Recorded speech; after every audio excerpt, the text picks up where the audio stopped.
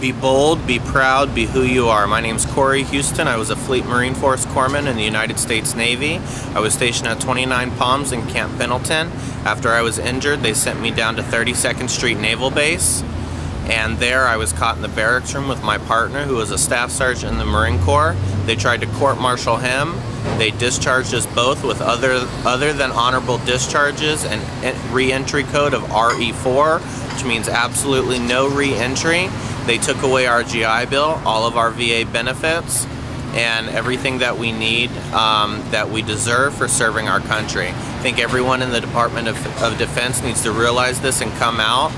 This was back in 2006, it's now 2011, and I'm still fighting for my GI Bill and to change my discharge. Luckily, a local San Diego congressman has been helping me with it, but there's no guarantee that it'll get changed, and I'm no longer eligible for a government job. I can't use my GI Bill, and they even have college programs for nursing.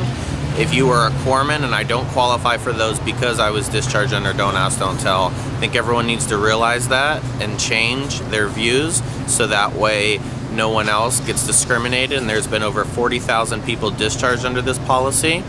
So be bold, be proud, be who you are.